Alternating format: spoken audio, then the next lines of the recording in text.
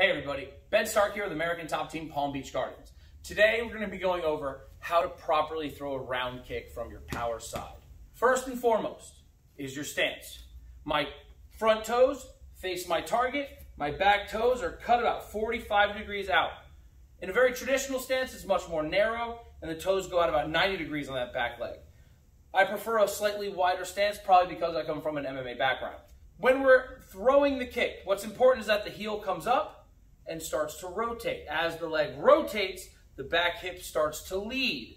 As the hip drives, it starts to push your body weight forward, allowing for a chain reaction to come through, hip, knee, shin on contact, right? That's part of the reason why when throwing a roundhouse kick, your hip will pass your target, okay? So again, you're in your stance, front leg leads, toes up, toes down, heels up, hip drive, hip blast, and following through. Using the same side arm as a swing for a counterbalance.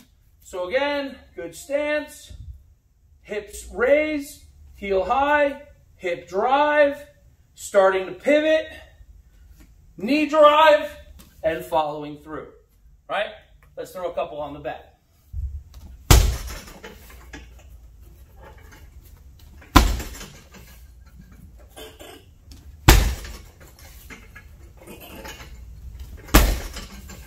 As you can see on all the kicks, my hips are driving forward, through, and past my target.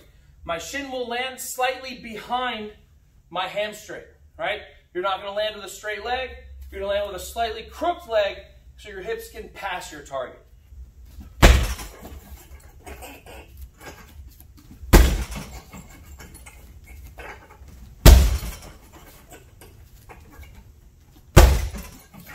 So as you can see, on contact, my heel is pointing towards my target, my hip has passed my point of contact, my knee has passed my point of contact, and my shin has landed flush and deep on my target.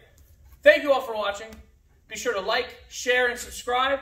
If you like this instructional and it helps you with your round kick, let me know in a comment below. And if you're looking for some awesome new gear, be sure to check out www.revgear.com and use promo code HAMMER15 to save yourself 15%.